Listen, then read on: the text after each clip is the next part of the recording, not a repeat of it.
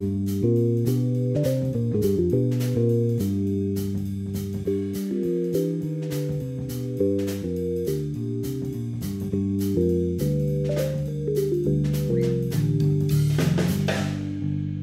way we've been discussing it, though, is to kind of take the world and split it into pieces. Here's technology, it did X.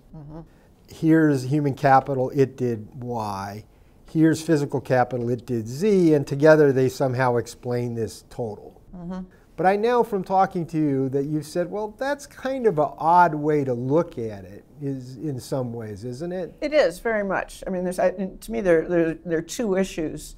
First, and this applies especially to physical capital, if you ask, why has there been investment in more physical capital? I think part of it is because improvements in technology make those investments in physical capital worthwhile. So in this accounting exercise, a lot of what we attribute directly to physical capital, there's a good argument it's indirectly attributable to improvements in technology, because without the technical change, you wouldn't have gotten that growth in capital. Also the other way too, though, right? Maybe without the growth in capital, or at least a shift in the capital. It wasn't like the existing capital became so much more productive. To take advantage of the new technology, don't we need new capital? Yes, that's a fair point. That's a good point, because a lot of technologies are, just sort of embodied in the capital goods. So you think about, I don't know, improvements in computing, like it's the computer. So we need investments in different equipment to take advantage of some of the technical changes. Now, when you get to human capital, I think they're much more co-equal, because you can't imagine implementing new technologies without the better workforce. And to me, I see a complementarity. If you think about investments in human capital, they wouldn't be so worthwhile if technology wasn't improving, but the investments in technology wouldn't be worthwhile unless, the labor force was getting more skilled. So I think it's, they're on a more equal footing. I guess one way to think about then, as you see the growth process over the long haul, is we're building new technologies. We're developing new technologies. In some cases, they're adding whole new aspects to our lives that didn't exist before. Methods of communications changed dramatically. We were able to do things that really we didn't do before. Beyond the realm of science fiction. Even. Yes, exactly. So one is they add new things we can do. Another is they change how we do things, that the way we produce an ear of corn today is really different than the way we produced an ear of corn in the past. And those new technologies in either case require new capital usually. That is, it's not the same old capital that's going to take advantage of that new technology. I couldn't use my old radio to watch TV. I needed a TV to watch TV. If you want to watch high definition TV, you need the new TV set. And it needed new workers to go along with that.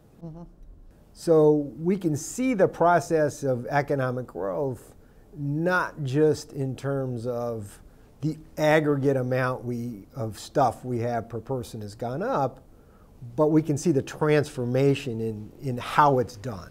Is that it's the fair? Change. It's just a change in how things are produced and what's being produced. Although, I mean, if you think about what's being produced it's a lot of the new products. You can often find an old product that they're kind of substituting for. People, in the 20s were listening to, radio, and now they're watching their high definition TVs. So they're very different, it's a different experience, they're different objects, but they, in some sense, fill, some of the same wants from, if you think about individuals and what people enjoy, what they want to have.